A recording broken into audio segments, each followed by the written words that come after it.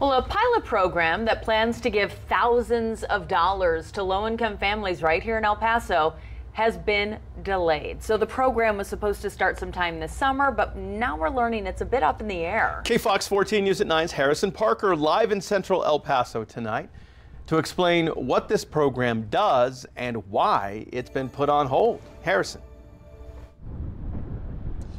That's right. A universal basic income program was due to start this summer and provide several low-income families here in El Paso $6,000 a year. But a state lawsuit has put that project on hold. Every time we try to help people who really need it, and in a very meaningful manner, we often are stymied. They try to shut things down. That's David Stout, one of the El Paso County Commissioners who voted yes on the Universal Basic Income Plan. It was approved by El Paso County in December 2023. It would select certain low-income families and give them $500 a month for a year. The program uses federal money from the American Rescue Plan Act passed during COVID. Stout says Texas AG Ken Paxton's lawsuit against Harris County over their UBI program has delayed the start of El Paso's plan. We are still kind of in a holding pattern.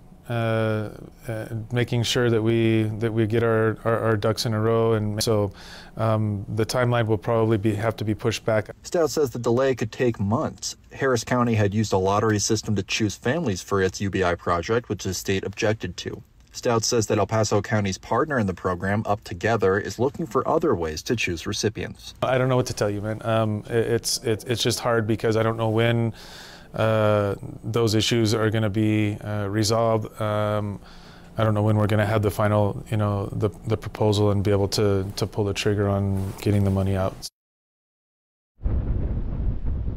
Well, speaking with several El Pasoans today, many did not know of this program, and even fewer knew what UBI was.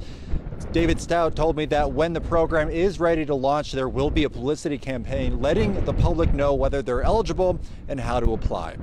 I'm Harrison Parker reporting from Central El Paso, KFOX 14 News at 9.